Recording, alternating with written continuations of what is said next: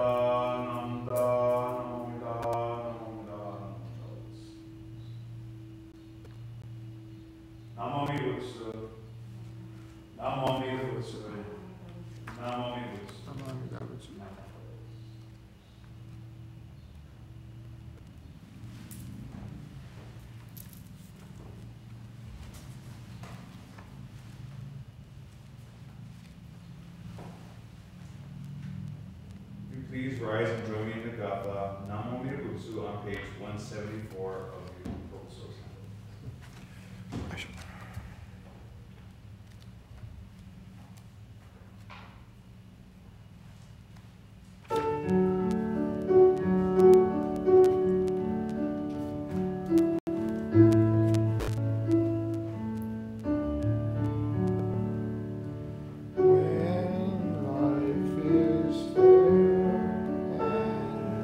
Sunlight goes down.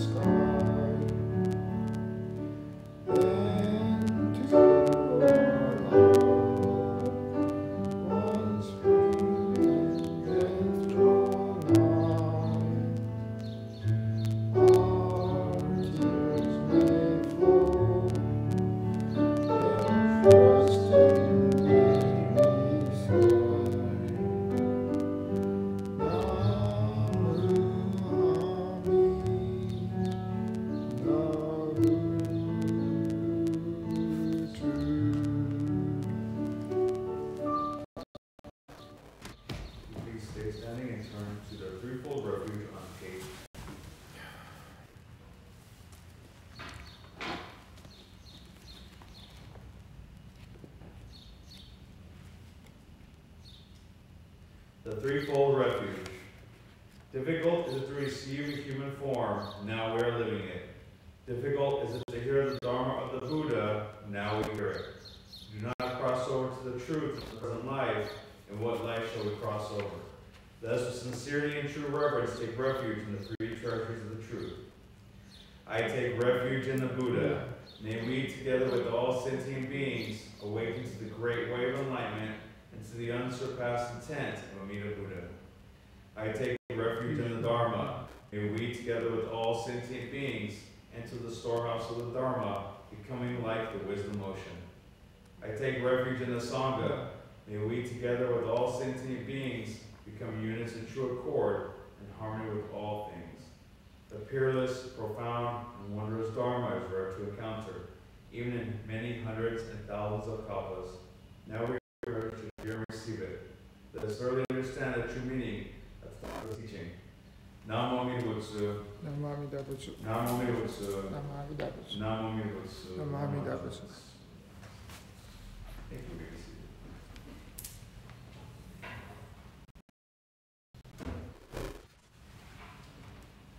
Once again, please join me in Gassho. The mind is like a venomous snake or scorpion, and each of us, in outward bearing, makes a show of being wise, good, and dedicated. But so great are our greed, anger, perversity, and deceit that we are filled with all forms of malice and cunning. Namo Amida Butsu. Namo Amida Butsu. Namo Amida Butsu.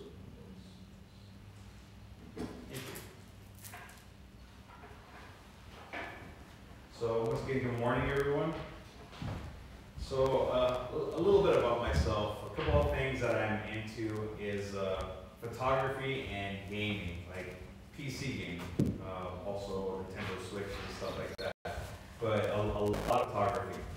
So for my birthday, one of the things that I had wanted was a new monitor for something that would have more colors and more vibrancy, to all my photos so I could see it. So my wife was awesome, and she helped me find this really beautiful monitor. So I went from having this little itty bitty thing on my laptop that had like no color on it to this huge 27-inch monitor that was just like in your face, full of colors and everything.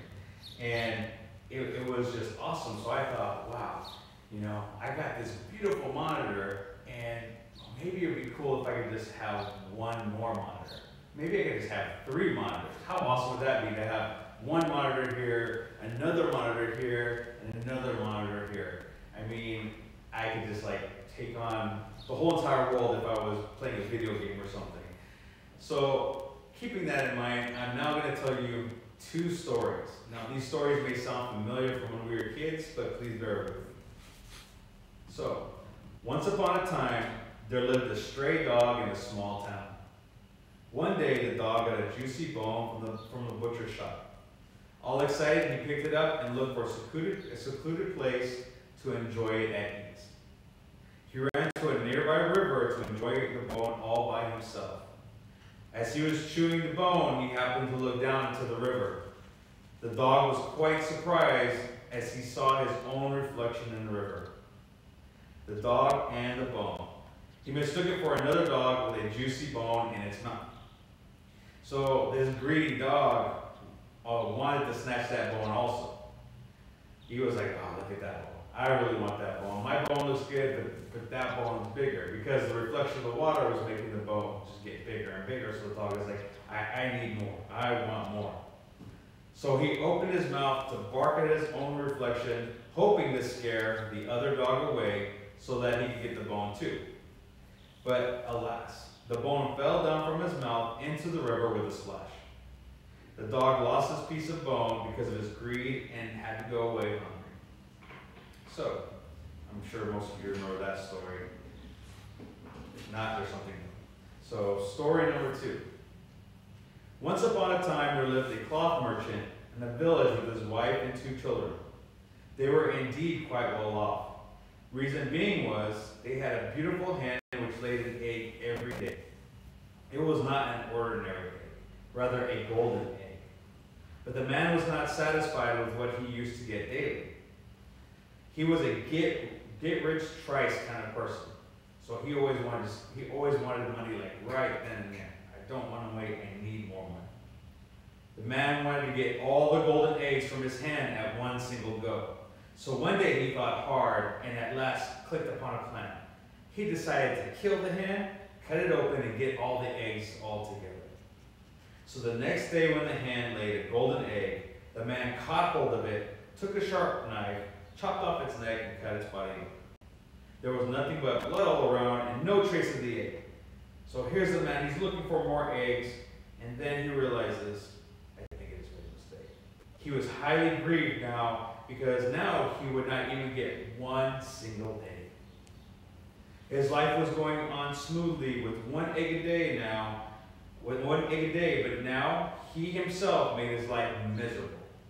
The outcome of his greed was that he started becoming poorer and poorer day by day and ultimately became a pauper. How jinxed and how much foolish he was. So like I said, these stories probably sound familiar. I remember the stray dog one was like when I was a kid, and I know the second one was kind of violent, but it also shows pretty much the same moral of the story. And that is, one who desires more loses all. One should remain satisfied with what one gets. And in Buddhism, we learned a lot about that. So we as human beings, we always want more. More. I want this, I want that. There's nobody in this room or out there and watching the live stream that does not have some want or some desire in this world. So I'll give you a couple examples of me. So me being diabetic, I am not really supposed to be eating sugar. So instead I go out and they're pretty good, like sugar-free candies, chocolate-covered peanuts. Those things are just amazing. However, I want mayo yogurt. I know you guys have a mayo yogurt here in Salinas. We have one in Seaside, and that place is absolutely amazing. You can build, so if you don't know what mayo is, you go in, you get a cup any size you want, and I never got the small cups. I always got like the really big cups. And then what I would do is I would come in and I would go to the cookie dough. Like you have all these different flavors of different things, different chocolates, gummy bears, you name it, they have it. I would always take the cookie dough and I would just scoop it in there. I'll lay out a whole bottom. Then I go over to the ice cream, not sugar-free, and I would just go ahead and press down the lever, just build up all that ice cream on top. Then I would go back over, chocolate cookie dough, scoop, just start filling it up some more. And then I go back over and get some more ice cream. And just start building this huge monstrosity of a yogurt. Now, I am sure the intake for that was probably like 3 or 4 days worth of sugar, and here I am, not even supposed to be having any of that. But I know, so right now that I know that I'm diabetic, I know that if I give into it, I will get way too much, like I was saying, and I shouldn't have it in the first place. I would just cause damage to myself because my sugar numbers would go up and I could cause damage to my health. Another thing is, like I was saying earlier, I want a second monitor for my computer system. If I give in, there goes money that can go towards my schooling books. So right now I'm actually trying to get my degree, and as we all know, school is not cheap. So if I was to get this monitor, which I started looking at like, oh, that'd be so cool to have another monitor, like I was saying, I could, do more with my gaming, and I could do this and have YouTube videos playing over here while I'm focusing on my photography here and all these other things. But in reality, how much can I really afford? Those things are not cheap. My wife was awesome enough to save up the money for me to get in the first place. So if I went ahead and did that, well, now if I went ahead and used my money, there goes my money for schooling. Because books, as we know, they're not cheap. Now I'm going to cause myself stress by running around trying to figure out, okay, I'm going to have to go find a used book or a loaner book or something, and it just causes just complete chaos over my greed of wanting something that, in all reality, I really don't need. So if I was to do either one of these, then not only do I cause myself suffering, but I also could impact my loved ones. My health could get worse, and my wife, if I was to continue to eat the mayo yogurt or eat the junk food or whatever that I'm not supposed to be having, now my wife might have to take on caring for me in my unhealthy condition because of my greed. If I don't have money for school, knowing my wife, she would give up something, which she always does for me and my daughter, to ensure that I get what I would need for school. All because of me trying to sneak out and possibly buying, something that I just don't need for me. So how fair is that actually? So in the Four Noble Truths, we know that the second truth discusses the truth of the cause of suffering. In the book Jodo Shinshu Guide, under the chapter The Teachings of the Buddha, it reads, the basic cause of our suffering, Shakyamuni Buddha taught, is our bono, our base passions or worldly desires. Bono is often referred to as blind passions. They are called blind because although we may often see these passions in others, although we may often see these passions in others and may think that we understand them, more often than now, we fail to see them in ourselves. So we're always doing the same thing. We hear other people want these things, and like a good example, like at my school, I work at a middle school, and I always hear the kids talking about, oh man, I want to get these Nikes, they cost about $3-4, or I want to get, believe it or not, Crocs. Crocs are like huge right now. I want to pay a couple $100 for them. And I hear all these different things about shoes, and me, I'm like, wow, what a waste of money. What a waste of money. Why are they even messing with this stuff? That's just crazy. It's a waste of money. I don't even know why they bother. Then what do during lunch? I go hang out in my car or the teacher's lounge, open up my phone, and I jump online, start looking at computer stuff, photography gear, or games for my Nintendo Switch. Stuff that I don't even need. So I become a hypocrite. So here I was, giving them grief about, their passions and stuff that they want that they don't need, and I ended up turning around doing the same thing.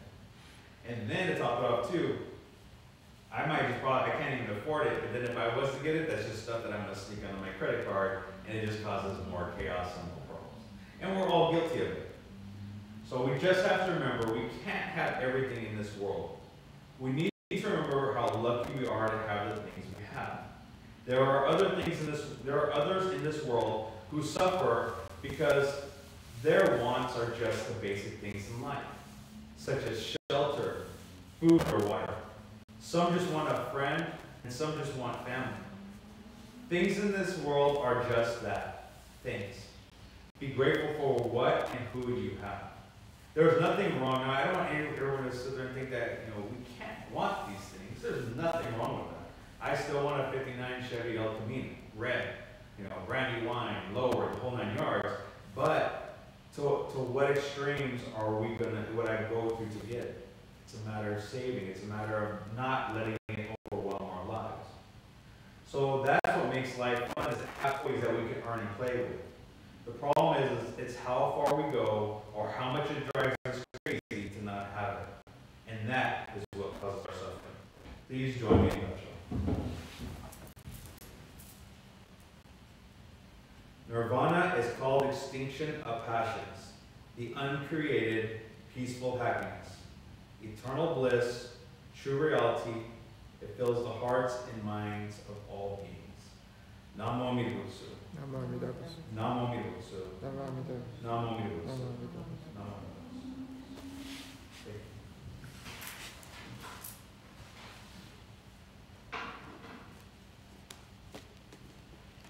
Now if you turn to page 220 and join me in the Gatha on Doksan 2.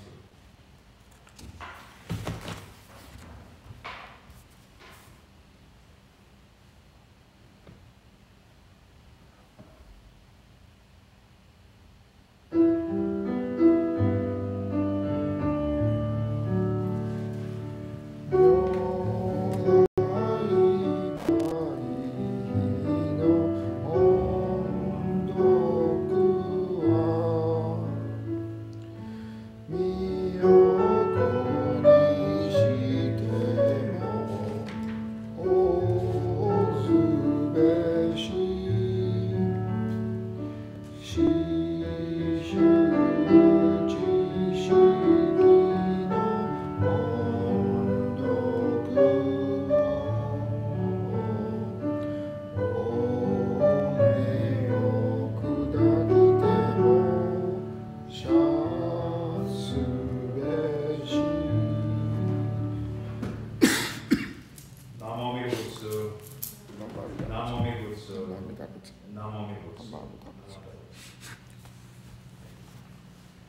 Do we have any announcements? No. No? Okay. Please join me in the closing reading. Fortune Jin, indestructible as diamond, becomes settled, Amida grasps and protects us with compassionate light, so that we part forever from birth and death. Namo Mitsu. Namo Buddhist. Namo Mitsu. Namo Buddhist. Namo Mitsu. Namo Buddhist. This concludes today's service. Thank you for joining us. Thank you for being here. It was a pleasure to be here at Salinas, and I hope you have an amazing day.